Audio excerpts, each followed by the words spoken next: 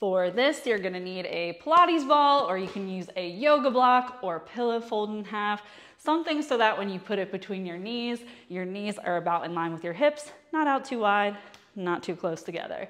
And then you're going to get into a plank position, so elbows right underneath shoulders, nice active shoulders, not just sinking into them, and legs back.